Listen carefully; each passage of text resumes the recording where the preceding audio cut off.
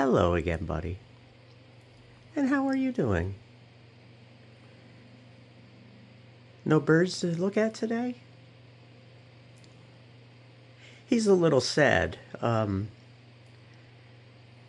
They've been in the apartment complex area. It's not their fault. But right behind it, they're making yet another Amazon facility. Yet we have like three in a. Never mind. Look at them, keeping them stretched out like that. They do have to be trimmed today.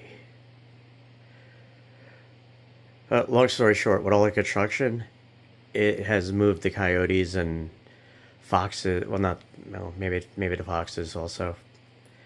Other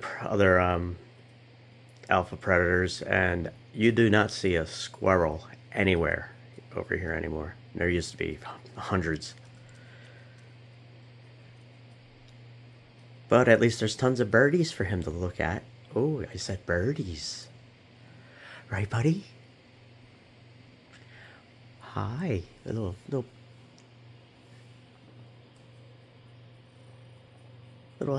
head rub. You want to stretch out? You were getting comfortable. You are comfortable. Wish I could go back to sleep. Oh, who's such a good boy?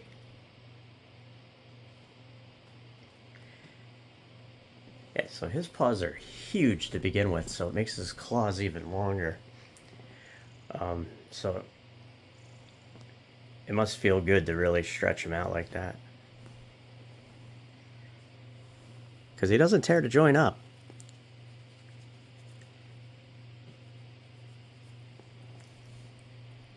He ripped up some of a couch that I bought off someone a little bit early on, but other than that, I mean, it's just scratch pads. I mean, it definitely tears up the living room carpet, but that was a cheap, rough one anyway. So I wouldn't, if I was a cat, I'd scratch it up too. But he still needs his trim at least once a week. I just do the top, very tips. So. And that's why it gets sharp again really quick, but you don't want to go too deep on your own.